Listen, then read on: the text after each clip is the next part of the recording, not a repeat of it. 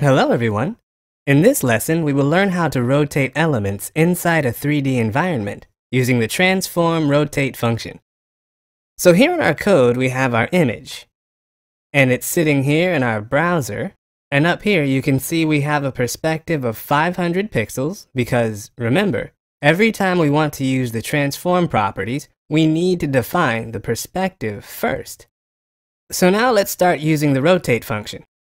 First of all, we have rotate x, which will make the element rotate on its x-axis. Then we have rotate y, which will make it rotate on its y-axis.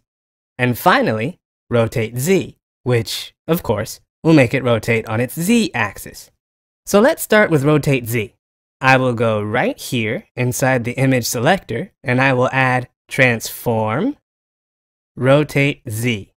Let's say 120 degrees. And I will go to the browser and reload.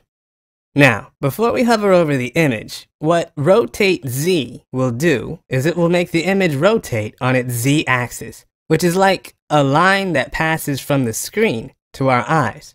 So it shouldn't look any different from the rotate function we used before when we were dealing with 2D transforms.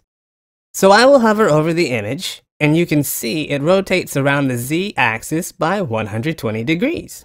Good. So rotate z actually is similar to rotate, which we learned before. Great. Next, we will talk about rotate x. I will go right here and change rotate z to rotate x. And I want it to rotate by 60 degrees. And what this will do is it will make it rotate on its x-axis, which is horizontal. So I will hover over the image, and you can see it rotates in 3D along the horizontal axis. So, for example, if I go back and change 60 degrees to 90 degrees, then go back and hover over the image, you can see the image will rotate by 90 degrees until it disappears. What's happening here is the image rotates until we can only see its edge, and since it has no thickness, it disappears. Then we have rotate y. So I will go back and change rotate x to rotate y, and change the degrees back to 60 again.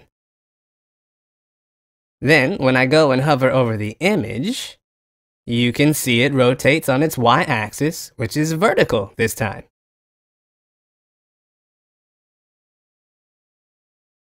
And that's it for this lesson, everybody, and I will see you in the next one. Please subscribe and hit the notification bell so that you will be notified with my latest videos and updates.